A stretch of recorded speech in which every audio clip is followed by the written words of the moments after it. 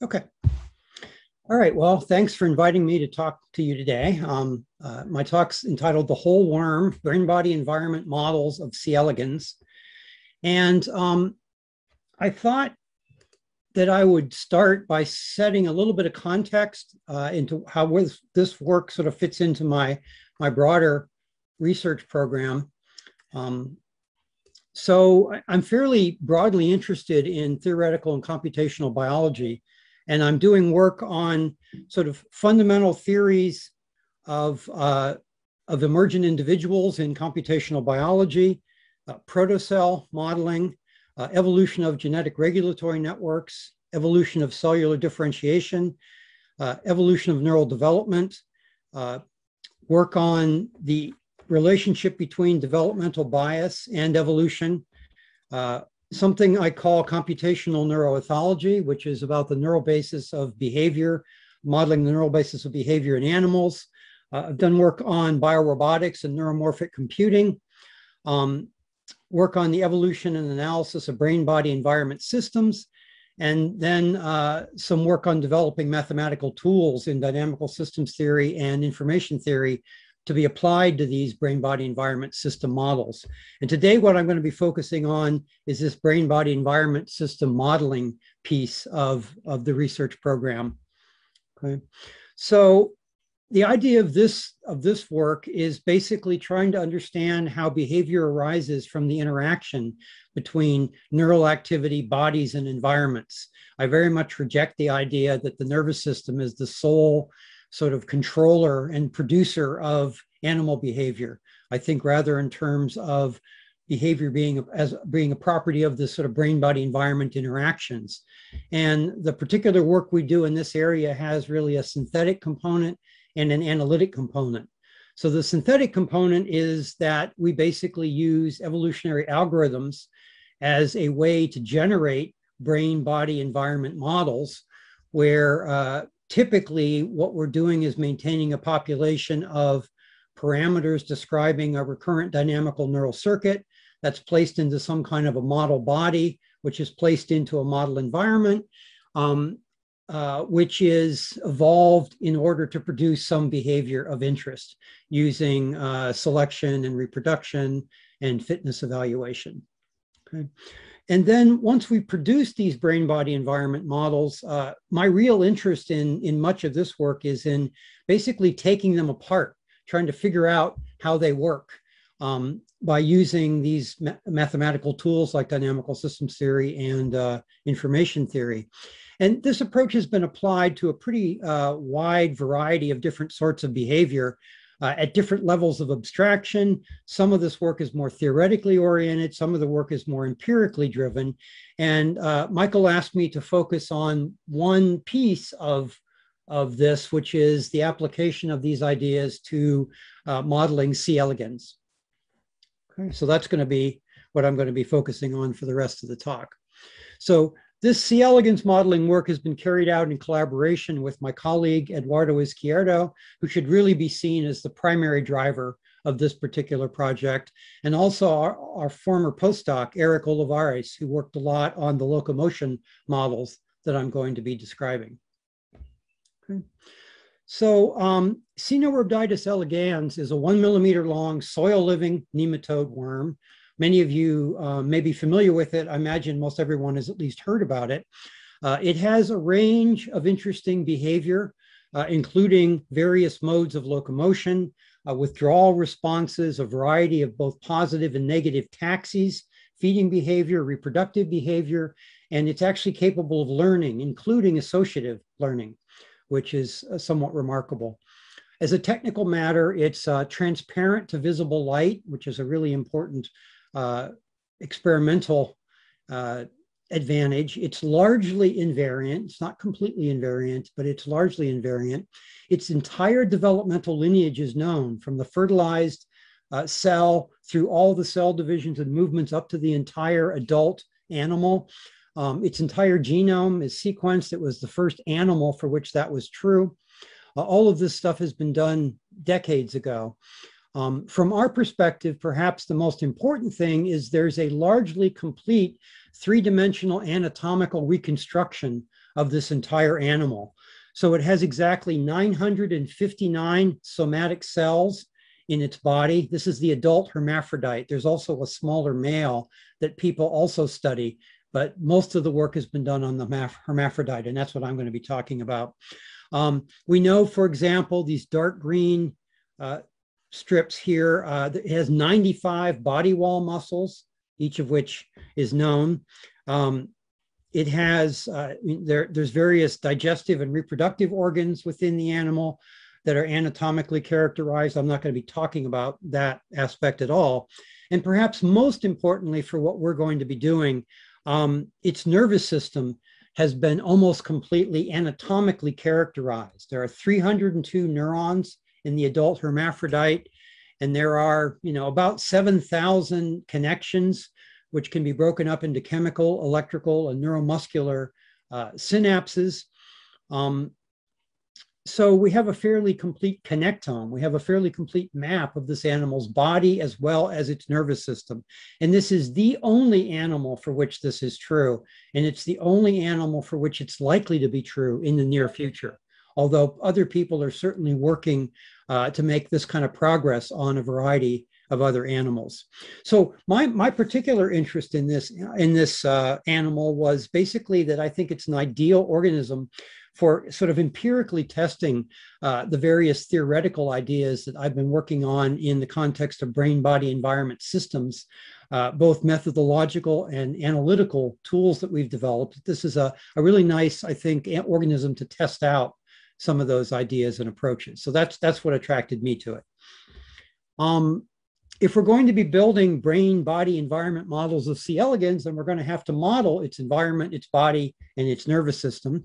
So most of the experimental work that's done on C. elegans is performed actually in an agar gel in a petri dish. That's obviously not its natural habitat, but that is where the experiments are done.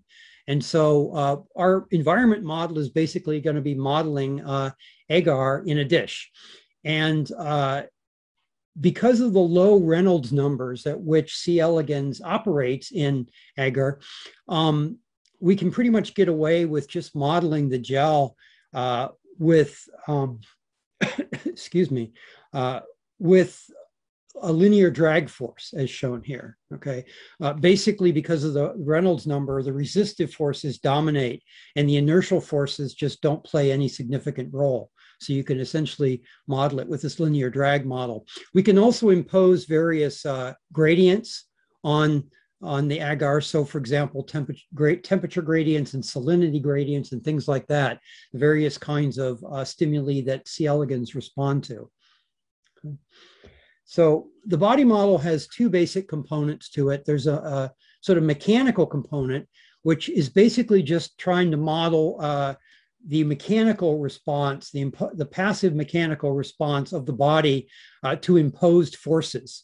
So that consists of two basic components. There is a stretch resistance modeled here with these red elements to the cuticle itself, okay, that resists stretching of the worm's body in various ways. And then C. elegans is pressurized. It's a muscular hydrostat. So it has internal pressure, which resists compression.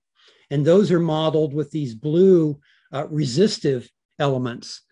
Both of these sets of elements are modeled as damp springs, basically, with activation-dependent rest lengths. I'm sorry, no. They're modeled as damp springs, okay? And then to that, we add a model of the musculature layered on top of that mechanical body model. And that musculature is based on identified muscle cells, those 95 somatic body wall muscle cells that I mentioned earlier. And those are modeled as damp springs with activation-dependent rest lengths, spring constants, and also damping coefficients. And we have a linear muscle activation dynamics. And basically, except for the more anatomically accurate structure of the musculature, we're basically building on a body model that Boyle, Barron, and Cohen published in 2012. We completely re-implemented that model from scratch to make it efficient enough to do some of the things I'm going to show you later. But the actual design of the model is really due to them. And then finally, we've got the nervous system. Primarily that means all the identified neurons, all the identified connections between them. Each neuron, has a label. It's a unique individual. It's known which ones are sensory neurons, which ones are motor neurons, which ones are interneurons, and so on. Unfortunately, that connectome, as wonderful as it is to have, is only really half at best of the story that we need to model the nervous system. The other half of the story basically involves all of the dynamical aspects, the electrophysiology of the nerve cells and of the synaptic interactions, and so on. And unfortunately, that's not very well characterized in C. elegans. There are individual nerve cells which have been studied, and there's new optical techniques, optogenetic techniques, which are really being brought to bear now on C. elegans, which promises to improve that situation. But at present, we're really missing the electrophysiology, and that's both because the cell bodies are so small that intracellular recording is very, very difficult. And it's also because the body, as I mentioned, is a muscular hydrostat. So if you actually poke it with an electrode, the body just bursts, which doesn't really give you a good basis for studying the behavior of the animal. Okay, so we use a simple dynamical neural model that can capture some of the known electrical properties of C. elegans neurons, which is sort of schematically illustrated here. But there's a lot of work to be done on the realism of that. I should also mention that, because not everybody's aware of this, neurons in C. elegans are non-spiking. They do not generate traditional action potentials because C. elegans actually lacks the voltage-gated sodium channels that are associated with traditional Hodgkin-Huxley action potentials. The muscles actually generate calcium spikes, and there's some discussion about the possibility of calcium spiking in the nerve cells themselves, but at least to my knowledge, that's still somewhat open. That doesn't mean that the neurons do not have nonlinear responses. They do have a mixture of voltage-gated current channels, just not the right mixture to produce the action potentials like we normally think of in nerve cells. Okay. So this is the kind of stuff we've got to put together in order to do a sort of whole animal model of C. elegans. Next, I wanted to talk a little bit about our approach, and then I wanted to dive into some particular examples. I don't know what the general norm is in these group presentations. I've prepared about an hour talk. I'm hoping it's a little shorter than that, but I'm happy to take questions anytime or at the end. I can cut some things out of the talk later if our discussion pushes things too long. So I'll let you guide that. Just let me know. I try to look at the chat window and the participants list, but if you want to ask a question, your best bet is just to unmute yourself and interrupt me. It's fine. That's what I tell all the students in the classes I teach over Zoom.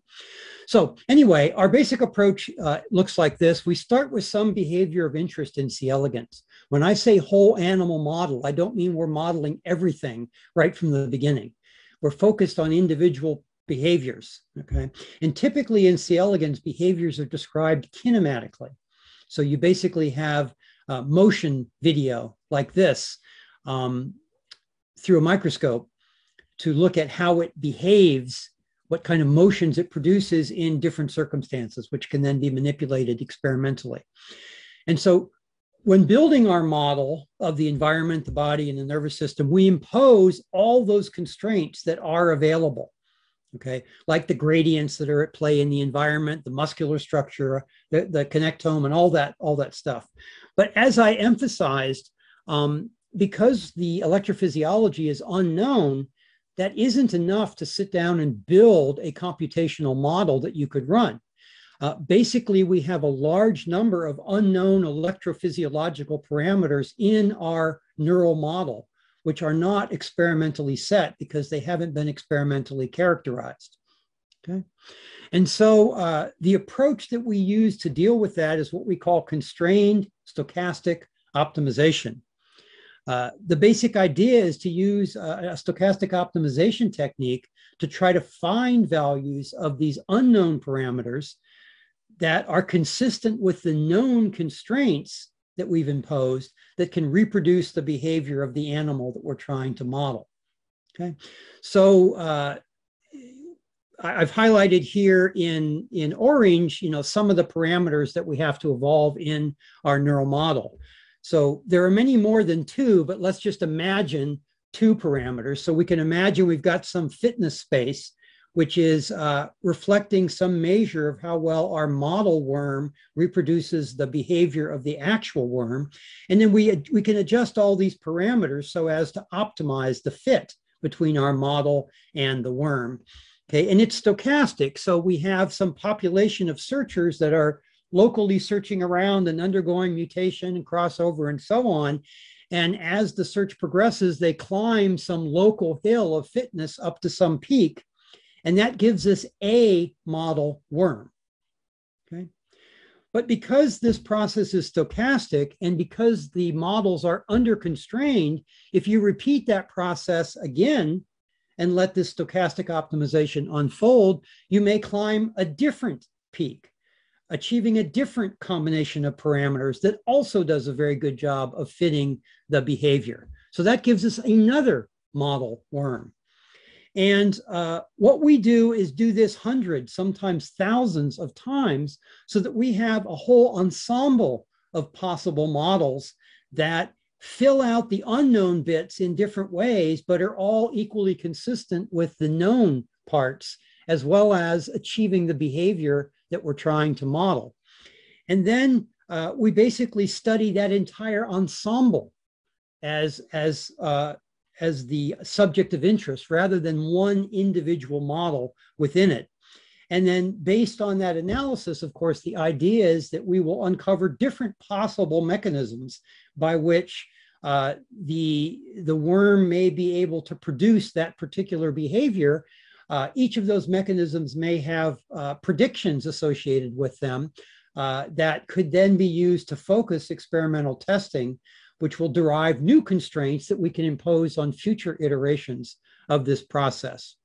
I want to emphasize that I really think this kind of ensemble approach to modeling is much better matched to biology than the sort of build a single highly accurate model of something, because there's so much variability in biology and it's always going to be under constrained, right? So rather than sort of putting all your eggs in one basket, this is the model that models this particular worm, call him Fred, okay? That's not really what we generally want to do. We want to have something that's more general than that. And to do that, I really think we need this sort of ensemble modeling approach. Okay, so I'm about to shift into the part of the talk where I'm going to take you through a few examples of this process. Maybe now would be a good time to pause and see if anybody has any questions about the setup and the approach here.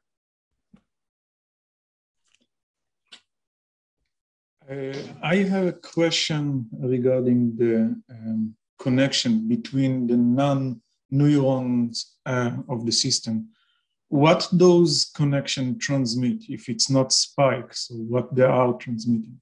Well, I mean, they're still synapses, so they're still communicating by neurotransmitter release, but you don't have to have spikes to release neurotransmitter in a nerve cell, right? All you need is to have enough depolarization reaching a synaptic terminal to trigger the synaptic, neurotransmitter release. And because C. elegans neurons are so small and C. elegans itself is so small, it's a millimeter long, its entire body, you really don't need the sort of regenerative action potentials to transmit signals over long distances. There are no long distances in this animal. And so you basically get what's called graded neurotransmitter release, that the amount of neurotransmitter released by a presynaptic specialization is basically proportional to the amount by which that terminal has been depolarized. Okay, so in that sense, you can simulate it by a regular neural network and not spiking neural network. Well, I mean, even spiking models typically, at least the biophysically grounded ones, typically use differential equations, right? So some kind of Right. Hodgkin-Huxley extended model. Um, and one of the branches in that model is basically the sodium channels that play an important role in the generation of the action potential. C. elegans does not have those sodium channels, but they do have other branches, right? So you still have sort of voltage gated, electrically mediated dynamics in the nervous system. It just doesn't involve spiky pulses and action potential transmission. Right, but what I'm missing is the connection between those two dots are, if it was spiking, so you transmit the spike. But if it's a regular neural network, you're not transmitting the spike, you're transmitting the gradient. So that's just the difference? In both cases, what you're transmitting is deflections in membrane potential. It's just that spikes have a much larger, sharper deflection, and it's regenerative. So it gets repeated at every sort of point along the axon. When you do not have regenerative spikes, you still, if you depolarize a part of a nerve cell, you're going to have electrical potential changes across the entire cell. And that's what's happening here. The cells are small enough, the animal is small enough that if you depolarize a nerve cell at one point from some other synapse on it, then that will cause a small depolarization at its synapses, and you sum those and you get enough to generate this graded neurotransmitter release, which is what goes on in C. elegans. Does that make sense? Yeah, thank you. Sure. Any other questions?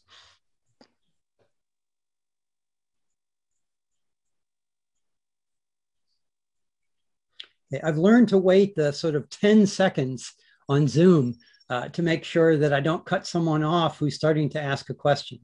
I'm not hearing any other questions, so at this point, I will go ahead and move on to the examples.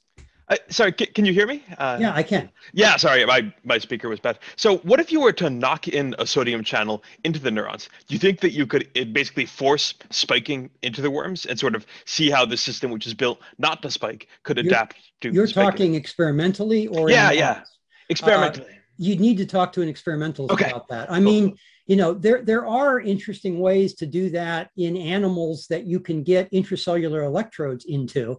There's something called dynamic clamp, which lets you essentially hallucinate additional current channels just by sensing the membrane potential, amplifying it, running it through a little computer, which can mimic the effects of a particular current channel that's not actually there, and inject currents back into the nerve cell. So people do that all the time, but it does require being able to insert intracellular, microelectrodes into the cells, which you really can't do.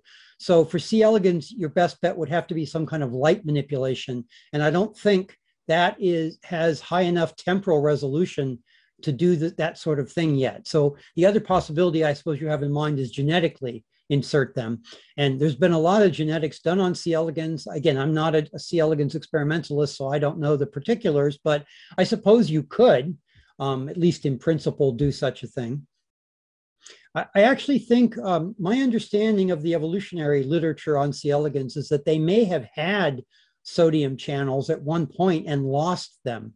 And again, the thinking is you just really don't need them at the scale at which C. elegans operates. There are larger nematodes like Ascaris, which are big enough that action potentials are important for signal transmission.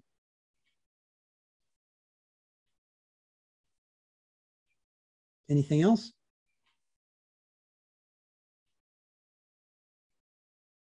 All right, then let me get to the examples. So I'm going to talk about two main examples, but the second one has two subparts. So again, I can adjust the timing here depending on what people are interested in and how the time goes.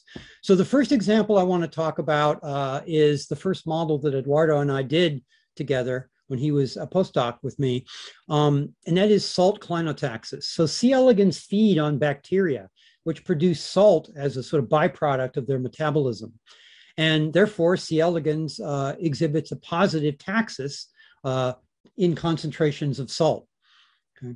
The particular way in which, so there are different kinds of taxis. The one that we are modeling here is called clinotaxis, which basically involves a kind of gradual orientation toward a source through the gradient by using biased oscillations.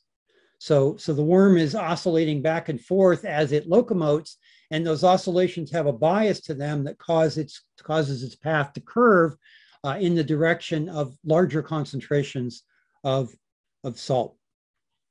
Okay. So that's the behavior that we're modeling. Here's just some experimental data showing different deposits of salt with the different worms starting here in the middle and just showing you how the tracks climb the gradient on agar in toward this salt concentration. So that's the first thing that we were interested in modeling. Okay, there's a particular way that the experimental literature measures the efficiency, the quality with which a given worm is able to solve this problem, called the chemotaxis index or chemotactic index, which is just basically an integral properly normalized of the distances of the worm to the source of the stimulus. Okay, and we used exactly that same measure as our fitness measure in our modeling. We worked with conical gradients. You can also use Gaussian gradients, and pretty much everything that we found with conical carried over to Gaussian gradients without much of a problem. This early work used a simplified body model, not the full complicated one I showed you a few slides earlier. I'm going to bring that back into the story a little bit later. But for now, we're dealing with a much simpler model that basically a head and neck model that just oscillates back and forth in a way that we're not modeling neurally. So it's just kind of a baseline background oscillation. And then the main focus here was on the circuitry. So here's where we have this wonderful resource, the connectome, which is available electronically. And so we basically just data mined that connectome, starting with all the chemosensory neurons in the animal that are sensitive to salt, asking for all neurons and all connections that go from those sensory neurons to the motor neurons that are known to innervate the head and neck muscles that control steering. Okay, so you can just do a search on the connectome and you pull out all those neurons and all those connections. One of the interesting things we found when you do that without any other constraints is that almost the entire nervous system of C. elegans lies on the path from chemosensory neurons to head and neck motor neurons. And this is something people don't appreciate about nervous systems, even really simple nervous systems, is how densely interconnected and recurrent they are.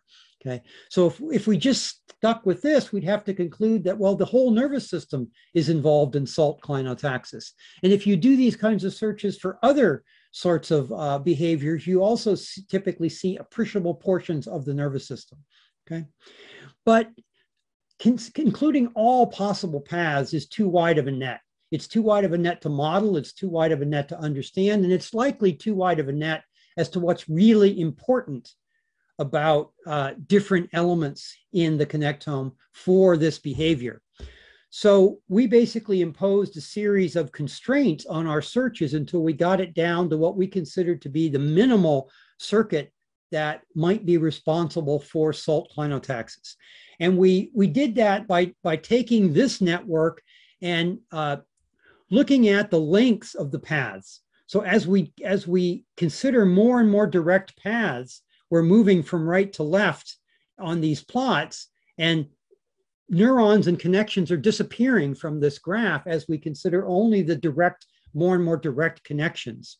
Okay, the idea being the direct connections are the strongest and most important ones. The more indirect ones are less important.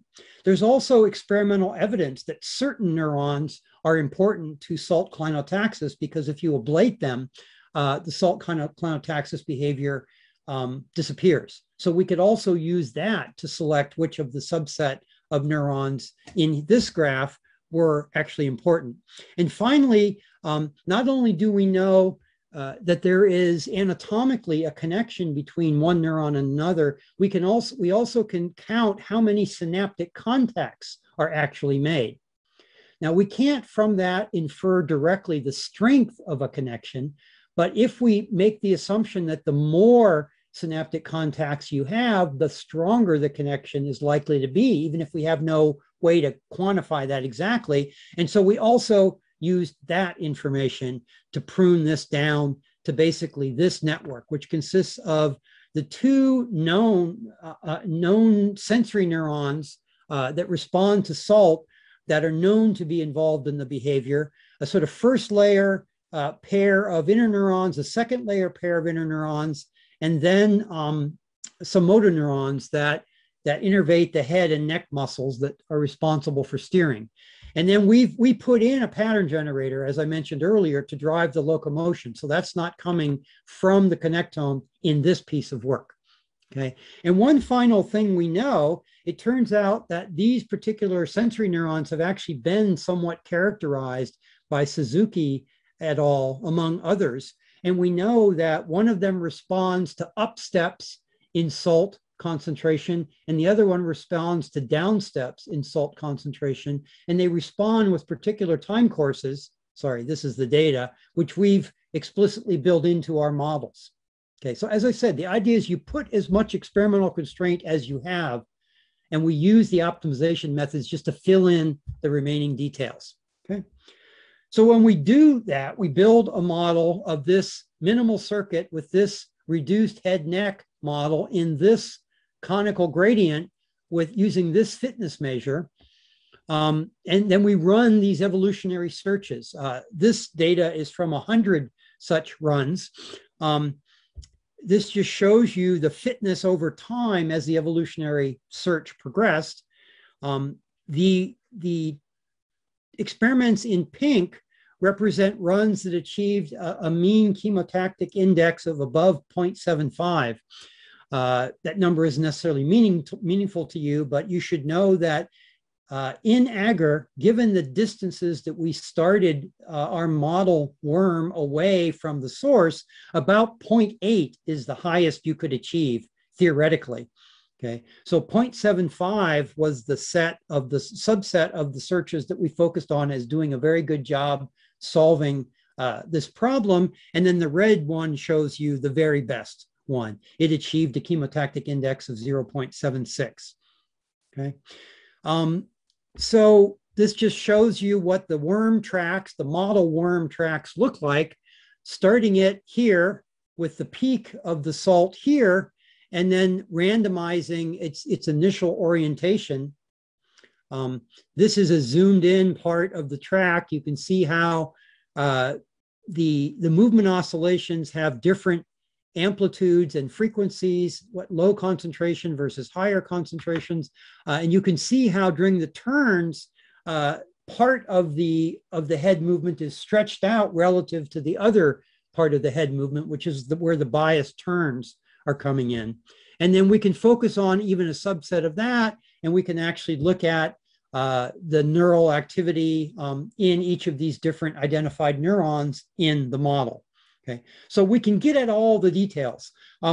There are a lot of different sorts of analyses you can do on these models once you have them. And I just want to briefly focus on one particular kind of analysis using the tools of information theory to track how information about changes in concentration at the sensors sort of flow through the circuit to ultimately shape the motor activity. Can I ask you a quick question? Sure. The sensor neurons, do they sense the local gradients or the absolute values of No, they are sensitive to essentially the temporal derivatives. So one of them is sensitive to increases in concentration as you move, right? It's not if you just held the sensor still, it wouldn't sense a gradient. It senses a value, but it responds to over time if the gradient's increasing or decreasing. One of them, it responds to increases. The other one responds to decreases. I see. So the neurons, they have like a self-connection that... Well, they have, yeah, I mean, they have some intrinsic properties which allow them to essentially differentiate, if you will, the salt chemosensory signal. Okay. Mm-hmm. All right, so again, lots of analyses we could do. I'm going to focus just on an information theoretic analysis. I'm only going to just dip our toes in a little bit. This is another whole paper, but so we do things like this. We basically manipulate the concentration at the sensory neurons. Here, I'm just showing you some up steps and down steps, okay? But you can do other kinds of manipulations. And then we compute, if we consider a uniform distribution, say, over concentration steps. That's what I'm showing you in this particular slide. Then you can compute mutual information between the size of the concentration step and the various components of the minimal circuit. And you can unfold this over time. So you can ask about the mutual information between the size of a given current step in, I don't know, the second layer, the left second layer interneuron at some point in time after that step occurred, right? That's what we're seeing is these temporal trajectories of mutual information in the system in response to a concentration step here, okay? And these are colored, the left members of each pair of neurons or each four of the motor neurons is colored blue, the right one is colored red, and there's various markers here just to sort of orient us to, for example, the step occurs here, the sensory neurons respond very quickly, the motor neurons respond sometime later, and the neck itself doesn't actually reflect any information about this change until this particular delay, which is the time it takes for these signals to sort of propagate through the system and be integrated into any kind of meaningful information about what to do. Okay, so if you're not familiar with mutual information, technically what it is, it's a measure of how much knowledge of the value of one random variable reduces our uncertainty about the value of another random variable. But I think the most intuitive way to think about mutual information is just a kind of generalized measure of correlation, okay?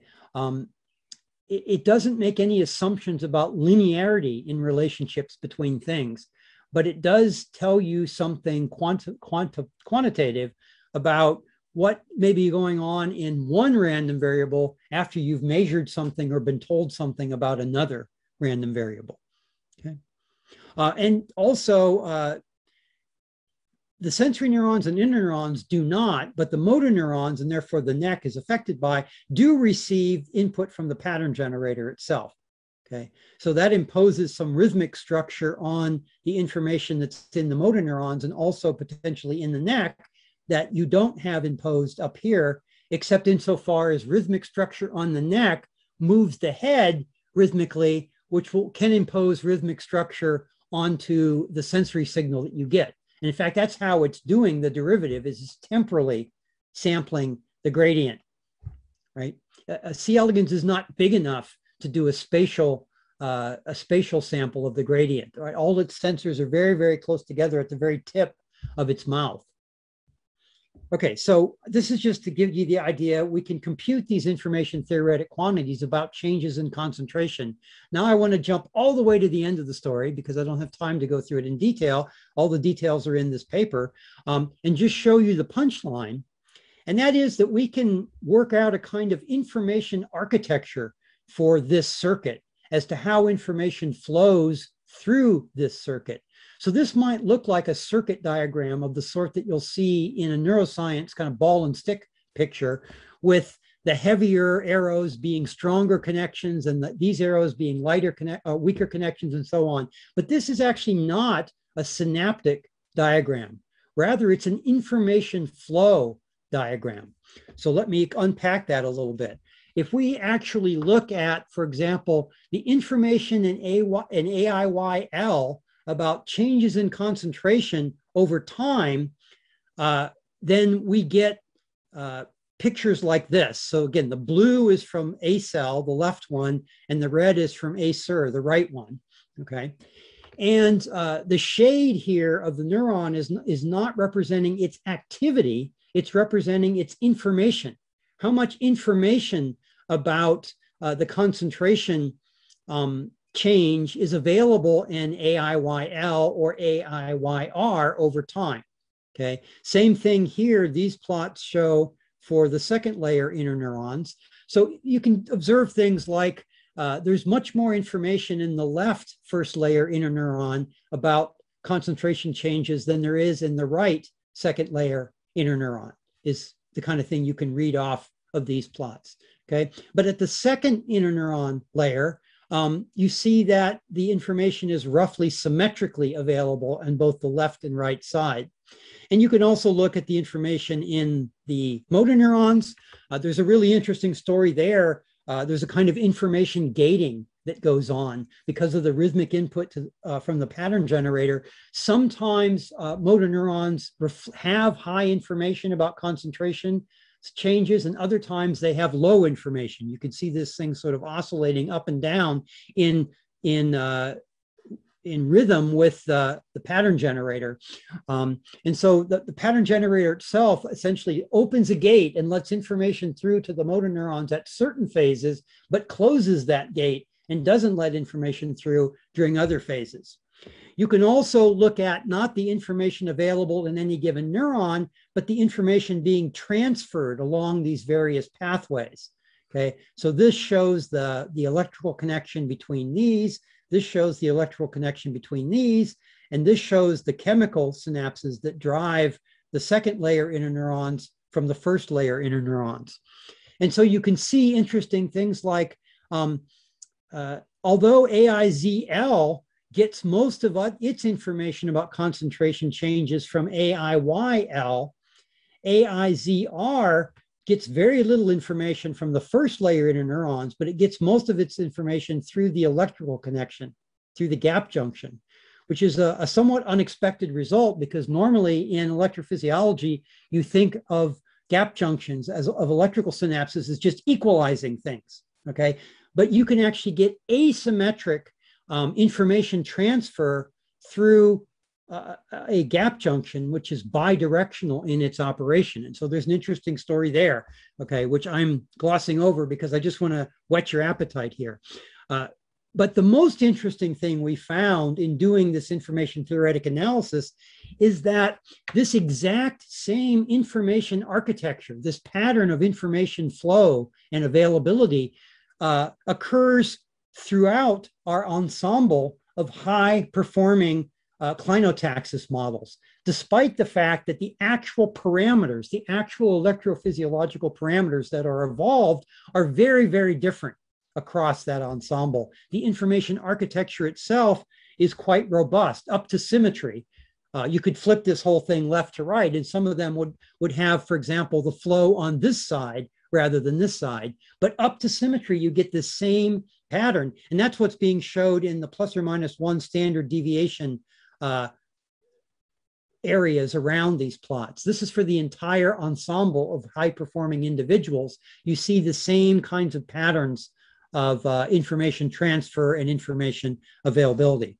So that kind of suggests that this information architecture level of description might be a more suitable level of abstraction if you're trying to identify general principles in a circuit like this than looking at the raw electrophysiological parameters, which in fact vary all over the place.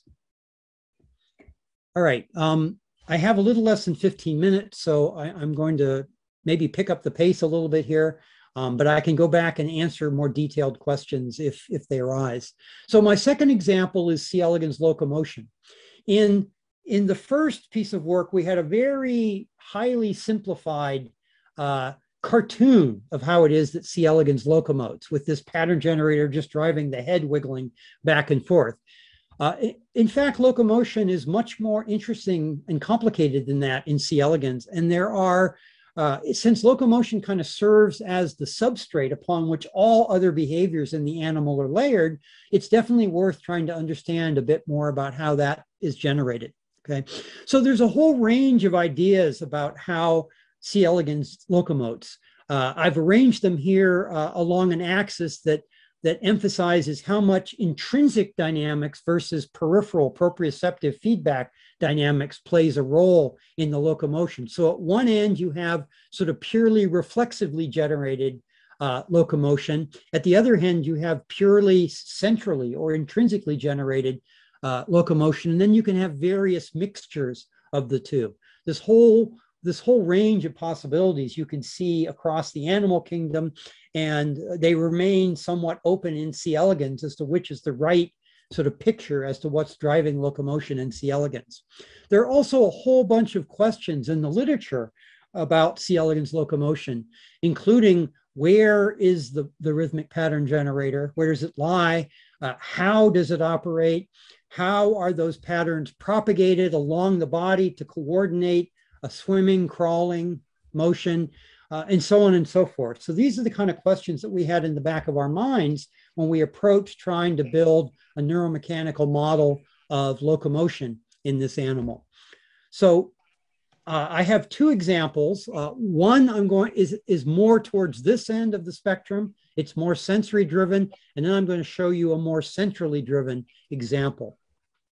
Okay, so the sensory driven example assumes there's some kind of head circuit that might be involved that may or may not be intrinsically oscillatory.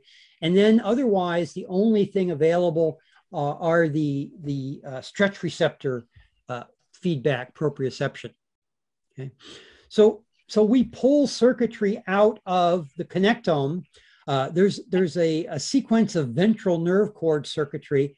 These are all motor neurons that drive the muscles in the more posterior portion of the body, other than the head and the neck.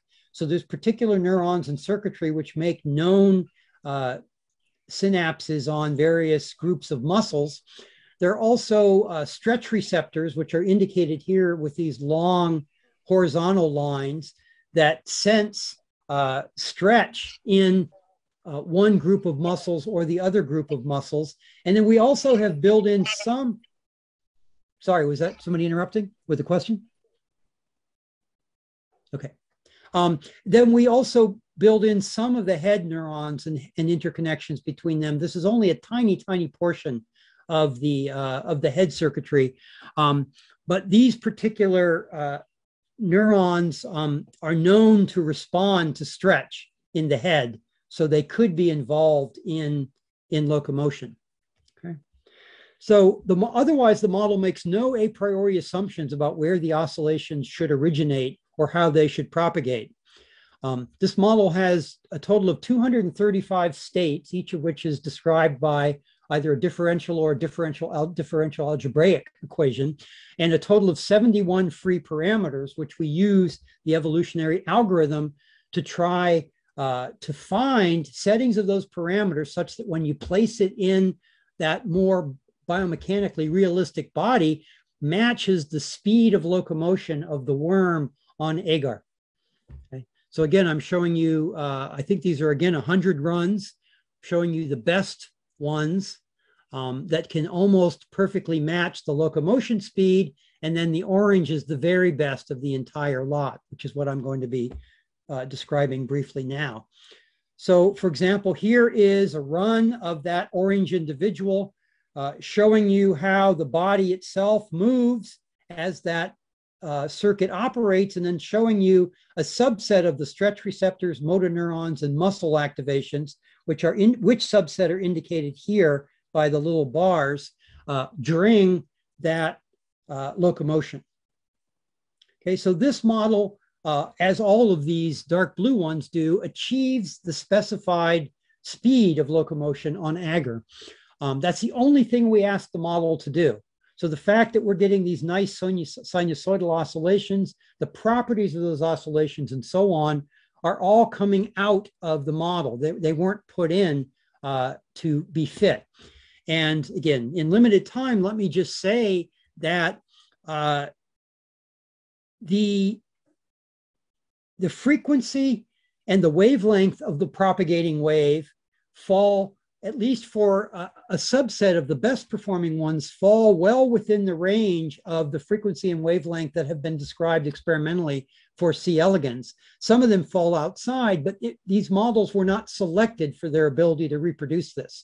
So the fact that we actually hit it pretty well is interesting. Okay. Secondly, the model also matches, there's a particular profile of curvature that you see in a worm crawling on agar, with more extreme bending towards the head and straighter segments towards the tail.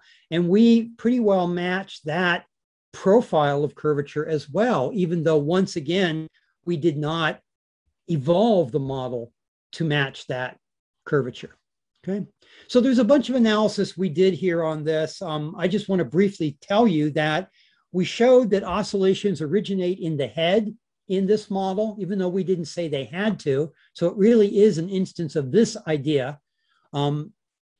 We showed that in some members of the ensemble, this actually forms a network oscillator. So it forms a central pattern generator, which stimulates the head to move back and forth. And then the stretch receptors propagate that to the rest of the body to make the rest of the body bend as well. In some of the members of the ensemble we evolved, there was no central oscillation. It's just that it was purely a chain reflex, basically, that activity in the motor neurons caused the muscles in the head and neck to bend, and that fed back through stretch receptors onto the head motor neurons, as well as stimulated more posterior ventral nerve cord neurons to activate, causing their segments to bend, stimulating their stretch receptors, and so on. So again, it was very much this kind of an instance of the model. We finally also discovered that there's purely mechanical propagation of the wave. If you just take a stiff rope and wiggle one end, okay, you're going to get propagating oscillations sort of flattening out over the length of the rope. And we found that that can occur in C. elegans as well, because if you lesion some of these stretch receptors so that there's no signal of stretch that would cause the more posterior segments to bend, you can still get wave propagation across one or two segments of lesioning simply because the bend propagates mechanically, which then stimulates stretch receptors after the lesioned section. So I'm just throwing a bunch of these things out there. These are the kinds of things that you can find by studying this model. The second kind of model we did was at the other extreme, a purely central pattern generator-based model.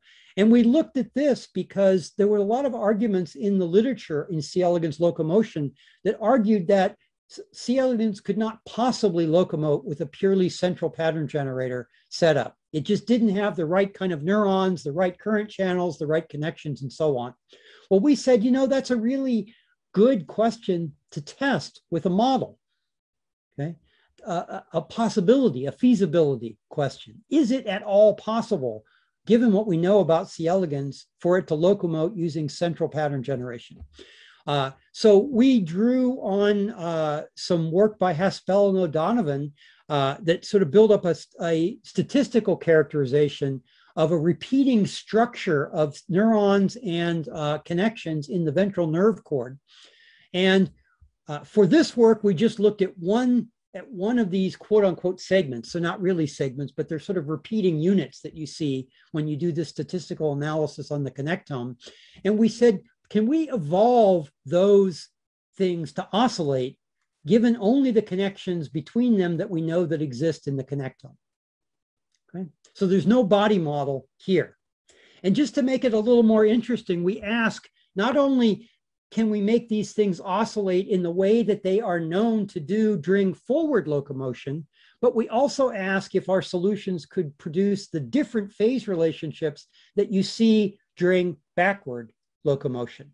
Now, again, there's no locomotion here because there's no body. So all we're trying to match are the differing phase relationships within the oscillations of one of these units. Okay. So to do that forward-backward switch, we also build in a model of two sort of premotor interneurons that are known. If you manipulate these two, you can switch the worm swimming from forward to backward. Okay. So we evolved circuits that could produce these different phase patterns depending on whether AVA and AVB were off-on or on-off, basically. This is an example of one of the evolved solutions. And this is an example of the activity that you see in these, this evolved model circuit, which is indeed producing an oscillation with the right amplitude and frequency that if you put a bunch of these together and connected it up to a body, should make the body locomote. We can't confirm that here because we're just looking at this isolated circuit. And furthermore, when you switch AVA and AVB off and on, you switch between the forward and backward locomotion patterns. And you can even show that if you take a trace of AVA and AVB activity recorded from a worm, so this is experimentally recorded, okay, and use it to drive our model AVA and AVB, that it indeed switches between these two different patterns for forward and backward locomotion. Okay, I think I've only got 3 more slides, so I think I'm just going to keep plowing ahead. And if 11 o'clock is a really hard, I'm sorry, if noon is a really hard limit for these, you know, feel free to beg off. Yeah, it's okay. Keep going. Okay, so unlike what people expected, there is sufficient structure in the connectome that ventral nerve cord motor neurons can produce a network oscillator. But can that network oscillator really be used to drive the normal locomotion of C. elegans? Well, to do that, oh, I'm sorry, I'm going to skip this. We did some various analyses of how that circuit worked, which I don't have time to talk about. So the second half of this CPG study looked at what if we take multiple copies of the sort of minimal unit in the ventral nerve cord and connect them up using known chemotactic and electrical connections, and put that whole thing into our biomechanical body, which I've shown you previously. Could we actually get a completely centrally driven locomotion circuit out? Okay. And to make a long story short, yes, we can. Here's an example of that biomechanical body moving under an evolved network of ventral nerve cord CPGs interconnected with known chemical and electrical synapses. Further, we can go in and analyze how the wave is actually being propagated in different members of this ensemble of CPG locomotion models that we produced. And interestingly, none of the chemical connections play any role in any member of our ensemble. It's all electrical connections. And there are different subsets of the electrical connections that work, okay? 2 of them move in the direction that you would expect, which is from head to tail, but one of them actually coordinates in the opposite direction, from tail to head. Because these electrical synapses are bidirectional, as gap junctions are, you could actually get a sort of retrograde coordination, which still produces the right head to tail propagation of the contraction in the muscles. And you can calculate various quantitative things that differ in each of these different possible solutions based on looking at how they work. And finally, you can actually go back into the raw connectome rather than this sort of statistical summary that I mentioned that we used, and show that actually all 3 of these mechanisms are available within the actual connectome. It varies from segment to segment. I should segment to segment. Again, this isn't a segmented animal, but it varies along the ventral nerve cord. So all of these mechanisms could possibly be operating. So the bottom line here is we've shown that C. elegans locomotion could be driven completely, either peripherally or centrally, that both options are available. And in fact, as is typically the case in rhythmic pattern generators in biology, it's likely to be some combination of the 2. But there is not enough experimental data to argue, as some people have tried to do, for a fully peripheral kind of locomotion system. Okay. Finally, let me just mention that we've also done some work on integrating different models of behavior. So here's a model worm that has the clinotaxis circuit from the salt clinotaxis work, and it has an earlier version of the proprioceptively driven locomotion system, and we co-evolved these 2 circuits to basically allow the model worm to climb gradients towards salt concentrations. And this is just showing you that you can, in fact, evolve multiple of these kinds of behaviors together in a neuromechanical model. Finally, let me just wrap up. So to summarize what I've tried to do in this talk very quickly, I've zipped over a lot of stuff, but the goal of the research program that I've specifically talked about today is really to try to develop whole animal models of behavior of an organism. Okay, the brain, the body, and the environment of an entire organism. And I've suggested to you that C. elegans has a variety of different advantages for being maybe the first organism where that could be possible. We're a long way from that goal, okay? But it seems within reach. I've argued for a specific methodology for various reasons that consists of constrained stochastic optimization and ensemble analysis, rather than trying to sort of wire up a specific single model based purely on experimental characterizations of a bunch of different worms, and studying the ensemble that we get out of those optimizations. I showed you an application to salt clinotaxis of this methodology. And I gave you a hint of one of the kinds of analyses that we can perform on the ensemble, looking at how information flows throughout the system. Then I talked a little bit about a second example, locomotion behavior, when we looked at sensory-driven and centrally driven possibilities there.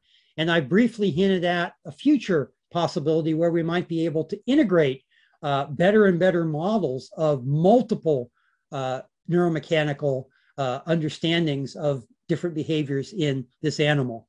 I want to end with two sort of general take-homes, and then I'm finished. The first one is I want to really emphasize how important I think it is to use models throughout the scientific process, rather than just as sort of a capstone after a complete experimental analysis. I probably don't need to lecture about this to this group, but the majority of people that I talk to about biology, experimental biologies, people I talk to about this sort of work say, well, you can't model yet.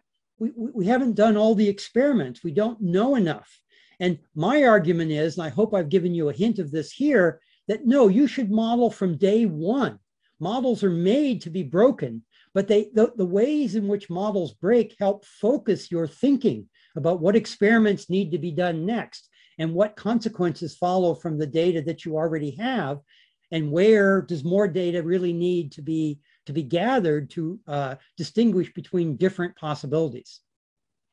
And the second thing I want to emphasize is that more generally, this sort of brain-body environment perspective on the mechanisms of animal behavior and some of the theoretical concepts and the synthetic methodology and analytical tools that go along with that, which I've primarily developed in simulation, in toy models, can actually be applied to real biological systems, I believe, and is an important way to gain insight into how they operate as integrated wholes.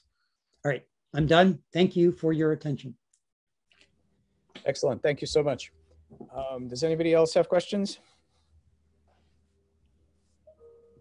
Yeah, actually, I was kind of interested in the CPGs, the pattern generators. That was really interesting. And I was wondering, do you think that in addition to them kind of coordinating between each other, is it possible that there's actually some kind of maybe pacemaker neurons that exist in the ventral nerve cord, or is there any evidence? That is a great question. So ironically, the literature on C. elegans locomotion started out as CPGs aren't going to work. There are no CPGs, okay, of any kind, either network oscillators or pacemaker neuron driven.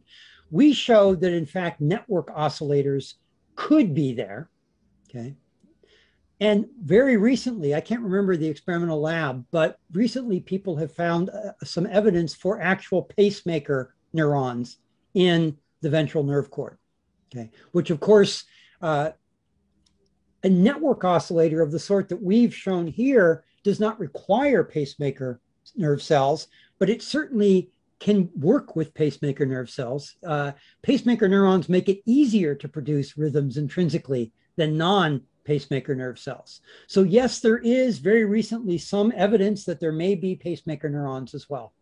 So the literature is sort of turning 180 degrees from no, it's all sensory driven, to people discovering more and more possibilities for sort of central rhythm generation. Cool, thank you. Mm-hmm. Anybody else? Randy, I have a quick question.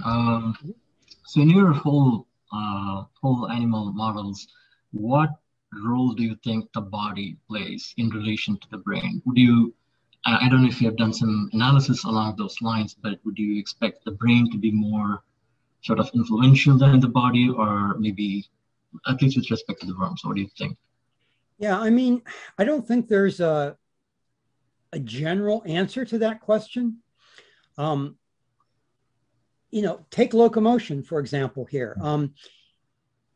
If there are not central elements in parts of the ventral nerve cord, because you could have, as I pointed out, you could have pacemaker cells and network oscillators at one part of the cord, but not at another part, right? So you could have a combination of all these. So if there are not central elements at some part of the ventral nerve cord, then feedback through the body, as well as the mechanical propagation of contraction waves, is going to be essential to producing a whole body coordinated movement.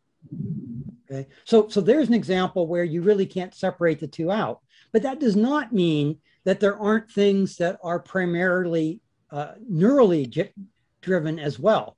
And the whole point of this sort of brain body environment perspective is that the general picture that you should be focused on is this, and it becomes an empirical question in a particular animal for a particular behavior. You know, what responsibility does the relevant neural circuitry have? What role does the body play? What role does feedback through the environment play? When you are locomoting, for example, it's not so much crawling on agar, but swimming. There are features of the medium through which you're moving that also play a really important role in the mechanical generation of and propagation of force along your body, right? So it's not just the body, it can also be the environment in some cases. And stepping aside from C. elegans for a moment, you know, the broader brain body environment research program that I've been working on for a long time has many examples of that, where you see even sort of more cognitively oriented kinds of tasks that rely in important ways on structure in the environment or in structure in the body. So my idea is that we just need to have a larger theoretical playing field, namely the brain body environment perspective, in which to ask questions rather than presupposing the answers to such questions about what role each of the components actually contribute, what role they actually play in a behavior. Does that answer your question? Yeah, absolutely. Thank you. Mm-hmm. Randy, one sort of meta question in your evolutionary searches, right?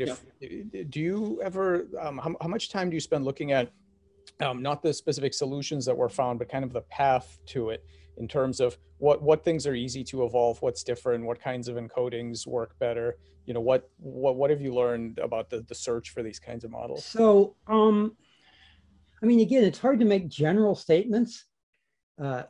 Every problem, every fitness measure is a little different. You almost always have to grapple with that in any of these projects because it's a practical barrier to getting solutions. But I rarely have made that the focus of our work. There are a few cases where we've actually looked at that question, not on these empirically driven problems, but on some of our more abstract toy problems, like walking, for example, where we looked at the structure of sort of, you often see these patterns where certain parts are solved first, or certain features of the body, say, are incorporated into an evolving solution first, and then that scaffolds other features. So you do see things like that. I really haven't made a study of that a central focus of my work. think it would be a very rich area for somebody to look at. Yeah, I was just thinking from the perspective of evolvability, right, and sort of developmental encoding, Yeah. which. Well, one of the motivations for that developmental model work I've done a long time ago now was, I mean, clearly biological development has a very complicated, nonlinear, dynamical process, as everybody here knows very, very well, interposed between the genetics and the phenotype. And that clearly structures the search space. I mean, this very question was why we looked at developmental bias and how it affects the flow of evolution, for example. So it would be very helpful to have development brought into the picture. The problem is that unless you focus on development itself, let me see, how do I want to say it? If you just throw development in there, some sort of off-the-cuff model of development, you're just as likely to make the search problem worse as you are better. Development itself, as again, everybody here knows very, very well, is a very rich, interesting process that's itself deserving of a great deal of theoretical modeling and experimental analysis. And once we have a better model of development that we, have some confidence in, and you may already be able to put forward a couple of those, then it would be interesting to see when you put that into an evolutionary process, what happens. Yeah. I mean, there are people like Josh, right, who've looked at incorporating, Josh Bongard, who've looked at incorporating developmental models into evolutionary processes. So it's not something that no one's ever looked at. It's just not something I've focused on too much, except some of that developmental modeling work, the older work I mentioned at the very beginning. Yep. Got it. Okay. Well, thank you so much. That was great.